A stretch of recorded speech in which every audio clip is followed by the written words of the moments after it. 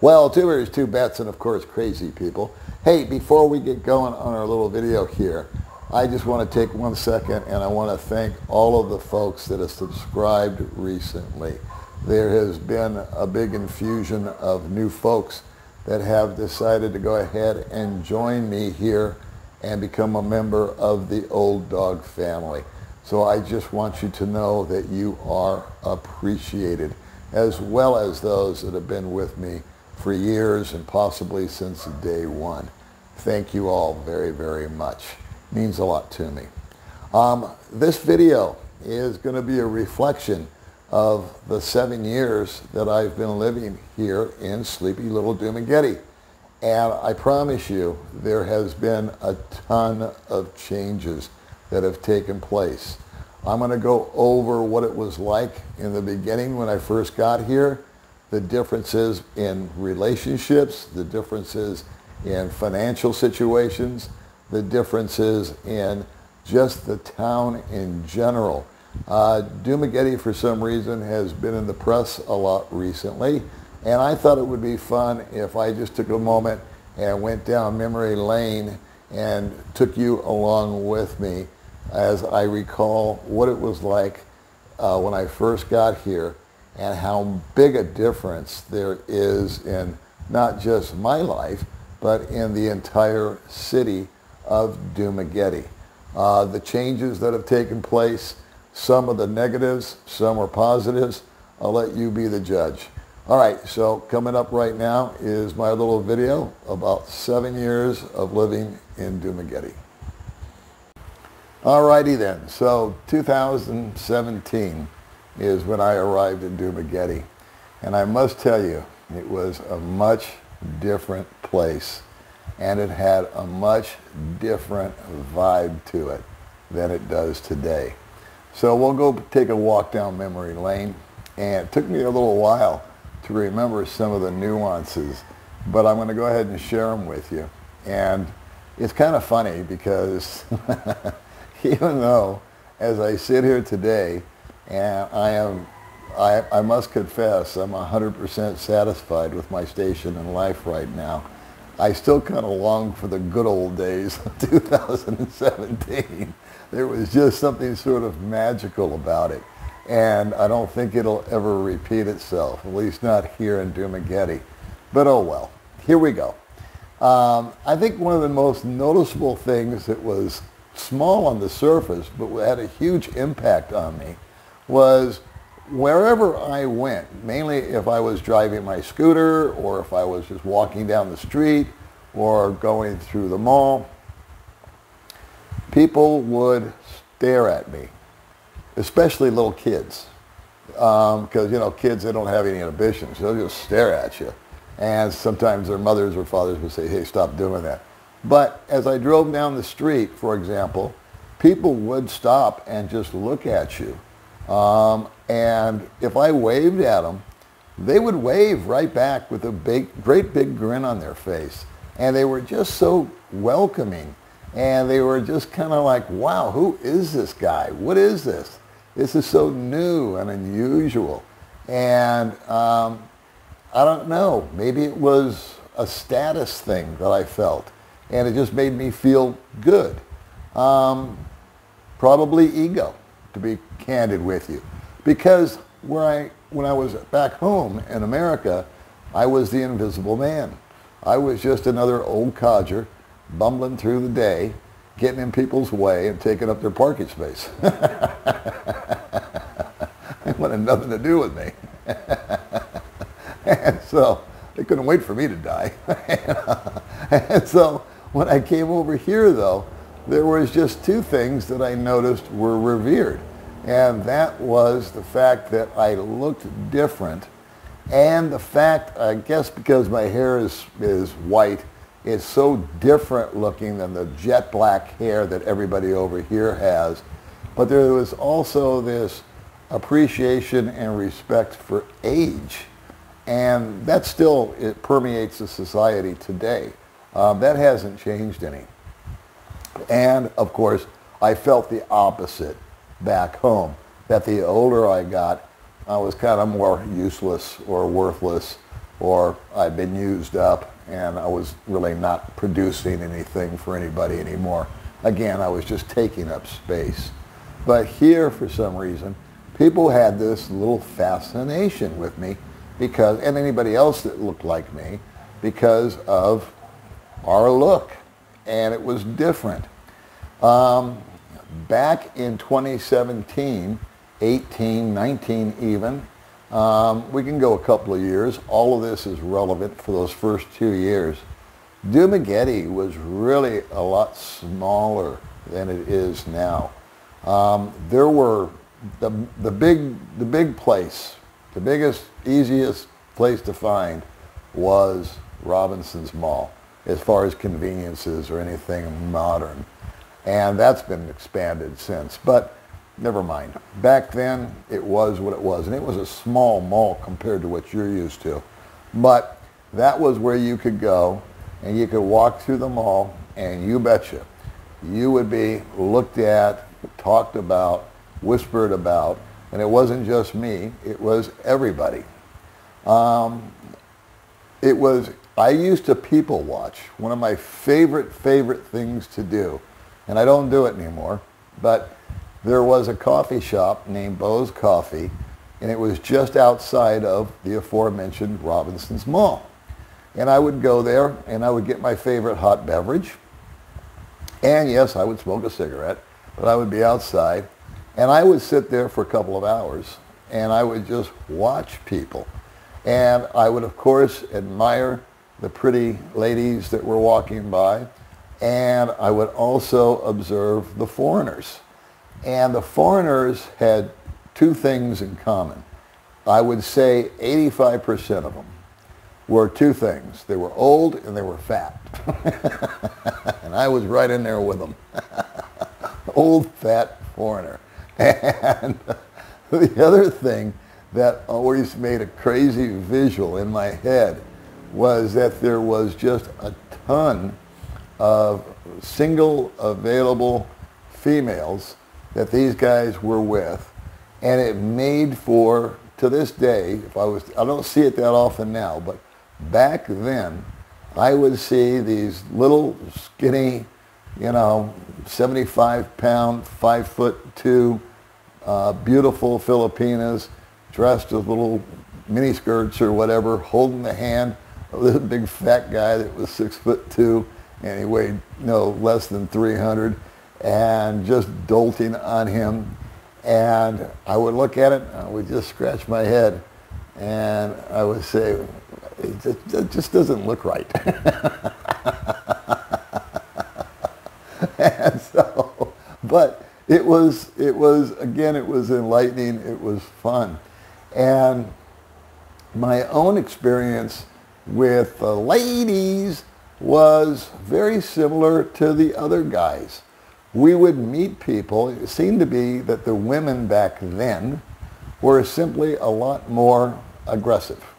They were, I don't know how to put it, they would act friendly, they would give you kind of a look, they would sort of give you a smile, and so I was never much of a ladies' man where I could just walk up and start yapping them. In fact, I've never done that since I've been here. But when I did sit down and chat with somebody, it was very easy to get acquainted with them and get familiar with them.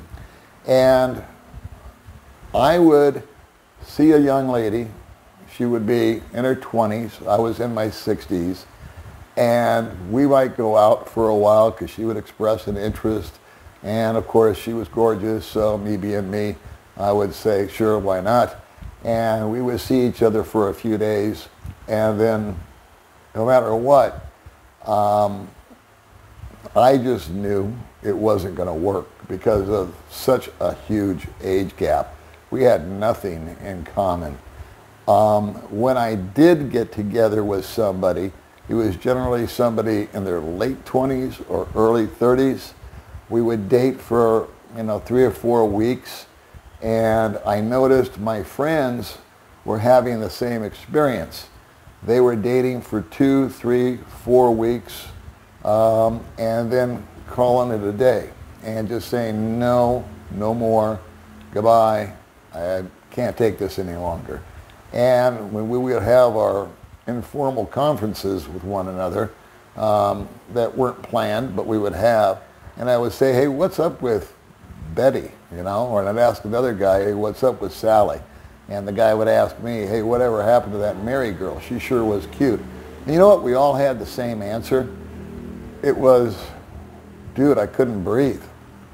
They were so clingy, and they didn't want to let me out of their sights, and they were hanging on for dear life. And it was all this smothering and jealousy and wanting to check your phone and then making these weird accusations. And you go through that for a couple of years. And it gets old in a hurry. And I knew a number of guys that they said, you know what? Well, they didn't say, you know what, but they would meet somebody and they'd say, I think this is the one. This girl is really something else. And after 6 months, poof, she'd be gone. And I'd be like, dude, she was gorgeous. She was sweet. She was, you know, taking good care of you. She was nice. What happened? Well, it was one of two things. Number one, the good old jealousy, the clinginess that they couldn't go anywhere without her going with you. Just this huge insecurity factor that was just running rampant. And I think it's because there was more women than men here back in the day. Or it became a money grab. They would start to come up with problems. You've heard it 1,000 times. I won't dwell on it. But, you know, mom needed money. She needed money. This was going wrong. That was going wrong.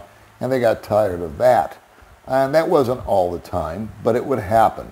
But the clinginess and the insecurity and the jealousy would drive all of us just frickin' loopy. And so that was the primary illusion that I have or memory that I have of those first 2 years here in the Philippines is just the whole population was old, and I'm talking about expats, all had beer bellies with the exception of about 10 or 15% of guys that went to the gym and did the right thing. The women seemed to be much more aggressive. They seemed to be much younger, and the guys, even though they were with them, they just got to a point to where they would snap and they would say, I just can't take this anymore. So that would be, and I'm going to fast forward to what it's like now, but while I'm still in those years, so I'm going to say 2017 to 2019, this town, while it was small, it was also, majority of it was motorcycles. You very rarely saw an automobile. Well, I say rarely. You would see a car. You would see a truck. They have big jeepneys and public transportation, of course. But as far as personal vehicles, it was damn near everybody had a motorcycle or a motorbike. And so it was a lot easier to navigate. Parking wasn't that big of a deal. There were some major restaurants down on Rizal Boulevard, but nothing like there is today. So back then, everything was a lot cheaper also. You could find for $200 a decent little apartment, maybe $250. Back then, a pack of cigarettes would cost less than $1. Now they're more than $3. Back then, there was a few places that the professional drinkers would go to and hang out and drink because the beers were 25 to 30 pesos a piece. If they went into an air-conditioned resto bar, they might go up 5 pesos to help pay for the air conditioning and get a meal. Breakfast was a couple of bucks. You get my drift. We were getting less money back then. I was, simply because my Social Security check was less than it is today. Also, the exchange rate back then was about 8 or 9 points lower than it is now. So I had less money coming in. I had less money, I had less buying power as far as the exchange rate, but it didn't matter. It was all a wash because all things being equal, I can pretty much say, even though there's been a lot of inflation recently here in the Philippines in the last year, I don't want to get too far ahead of myself, the COLA increases and the exchange rate really has not affected the budget that much. I know that Dumaguete has had some negative press in the last 30 days or so. And I just want to go on record and say that I think that if you go to any town USA, any town Philippines, you're going to have some kind of commotion, some kind of disruption. For some reason, there's just this plethora of YouTubers out here in Dumaguete. Why, I don't know, more than any other city as far as I know in the Philippines. And everybody's doing pretty much the same video about the same thing for a while. And then other channels are doing videos about the videos. And hopefully that's all past. I never got into the weeds on it. I never will. But I wanted to acknowledge it. And I just want to say that my life here has been exceptionally boring and free of any kind of violence or drama or confrontations. If I meet somebody that I don't care for, I just walk away and leave it at that and never let it get under my bonnet. I just move on. And without insulting the person before I leave, I just, walk. Anyway, what happened then in 2020?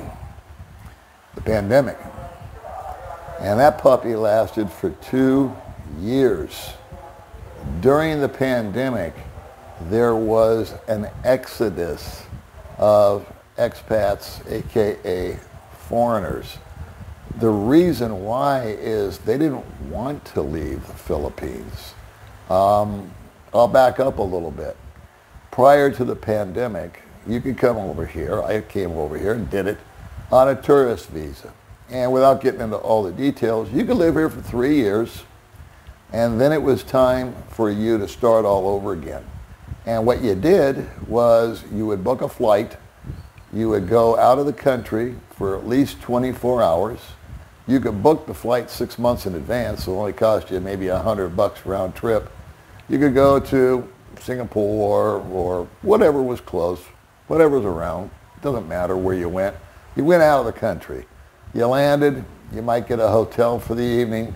You might just hang out in the airport until the day changed. I knew a guy that did that. And anyway, you would fly back into the country and you would start your 3 years all over again.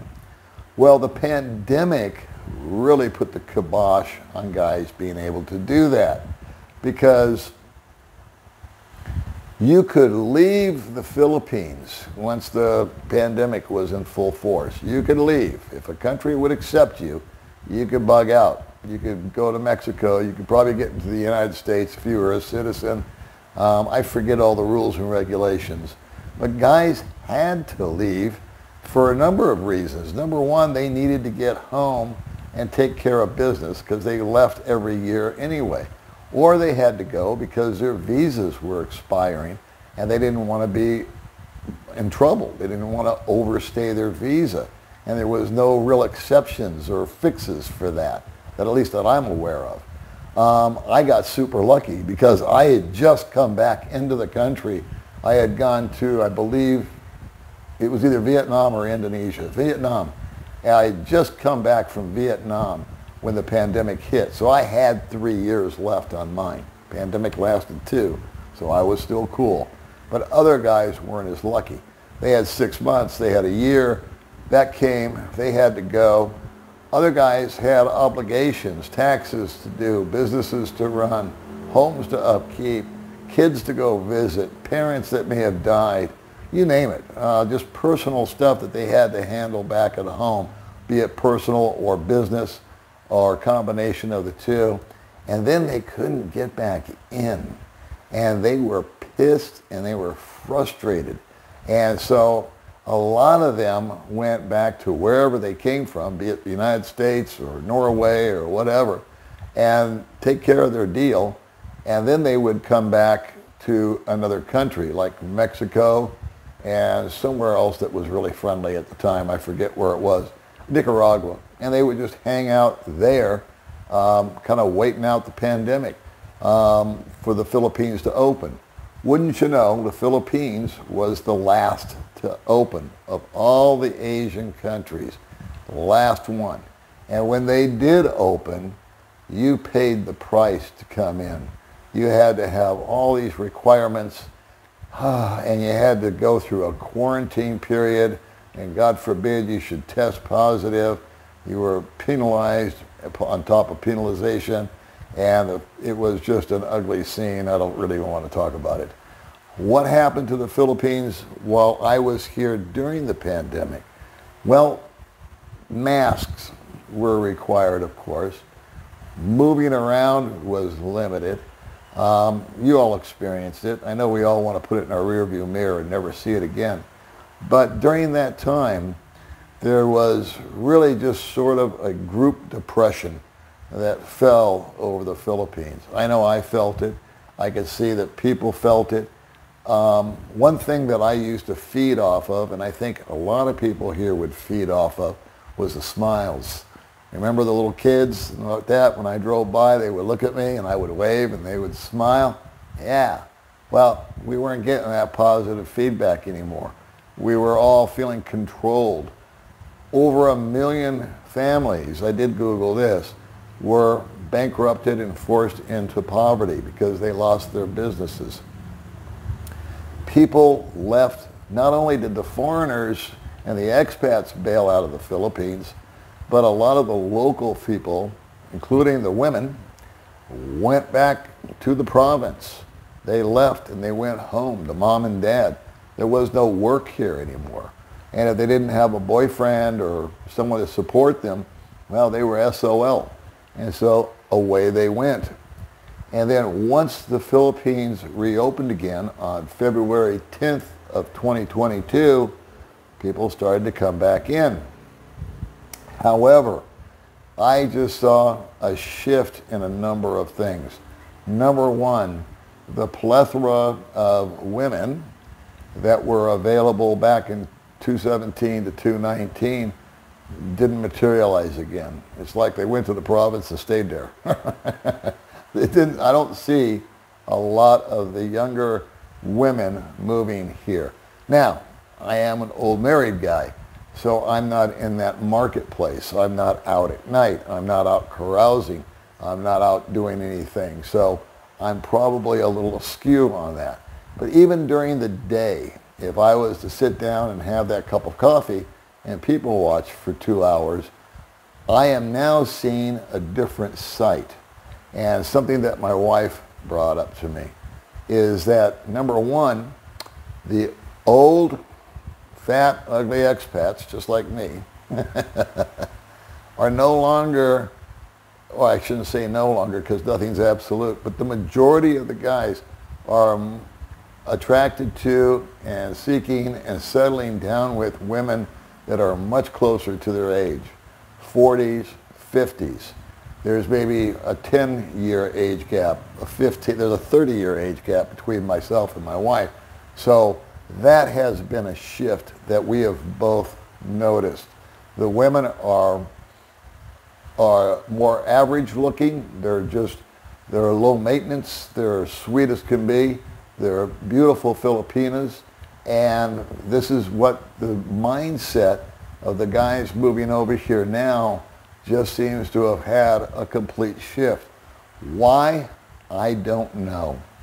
Back in the day, we'll go back again to the old Wild West of 2017, 18, 19, the thought of getting married never crossed anybody's mind. In fact, it was frowned upon. It was like, dude, are you crazy? You're going to get married? Why the hell would you get married? There is, if she gives you any, now you can't move on if you start to have a hard time with her. You're locked in. You're nailed down. You were married in the States. You got to be crazy. And that was pretty much the attitude. What my wife brought to my attention today, and she's absolutely right, a lot of the guys moving here right now are getting married, and they're getting married quickly. Me, it only took 5 years. I met May 5 years ago. We were together for 4 years, and we got married last year, so we had our 1-year anniversary, and that makes us together 5 years, married for 1. I'm a little bit of a procrastinator. I'm very pragmatic about my decisions. Anyway, but I'm seeing guys coming over here, meeting the love of their life, moving them in, marrying them, and now buying property and this, that, and the other. And I think that's great. It seems to be working. I used to think, my God, these guys are moving way too fast. I hope I'm wrong. I've always told people, slow down. Why are you rushing into such a big decision? I still say that. But to be quite candid with you, I haven't seen any big explosions. Maybe they're going to happen down the line. I don't know. The last thing I want to talk about is cars and traffic and expansion. The town has boomed. It has, since the pandemic is over. In fact, during the pandemic, they were doing a lot of construction. I know they weren't supposed to, but it's funny how that happened, how some big buildings managed to get erected while that was going on. There's more malls. There's, I don't know how many more eateries. There was 2 sushi bars in Dumaguete that I knew of back in the day, the good old days of 2017 and 18. Now there's about 15, maybe 20 that you can go into. Hamburger stands, just different, much more expensive, more exclusive steaks. The cuisine is different. The restaurants are getting more modern, bigger, air-conditioned, just catering to a different type of crowd than I'd ever seen before. There was no way in hell you would have a place that you see now today, 2 stories with bands and air conditioning and uniforms and the type of food that they're selling today. That was something you could only dream of back then. Now it's almost becoming standard fare. And the last thing I'm going to hit on is automobiles. Now, a lot of people like to blame, and I did. I said, whenever I saw a car driving by, and the cars have overtaken the bikes, and it's brutal. It has plugged up the city. It has plugged up, especially little downtown Dumaguete. Parking is a joke. So I thought in the beginning that it's all these foreigners buying all these cars. Well, old Paulie boy was wrong. It's the majority, and the vast majority, of the cars being driven on the road, brand new cars, are Filipinos. And I'll tell you why. This happened 3 years ago, this phenomenon. Easy financing and a much larger Filipino middle class. Where the middle class came from, I don't know. But it wasn't here, it wasn't prevalent at least, when I first arrived. But post-pandemic years, 2023, 2024, 2021, 22 rather, I started to see more and more and more affluent Filipinos dining at the aforementioned restaurants that I just mentioned. There's resorts that the rooms are $200 a night. The majority of the patrons there, Filipinos. The majority of the cars driving on the road are Filipinos. One thing that I know is why I'm right on that is that me, Paul, I can't go into a Toyota dealership or any dealership for that matter and finance a car. I have to pay cash. They will not finance me. They might finance my wife, but that could get hinky too. And if they did, I wouldn't sign the paperwork because the interest rates are so stupid high. But the Filipinos, I don't believe, are quite as savvy. I think they work a little bit more off of emotion and ego.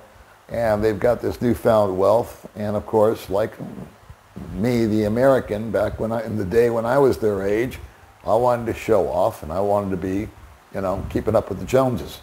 So I see a lot of keeping up with the Joneses these days in Philippines, and especially here in Dumaguete. Easy financing, and they can't drive worth a damn. I'll just leave it at that.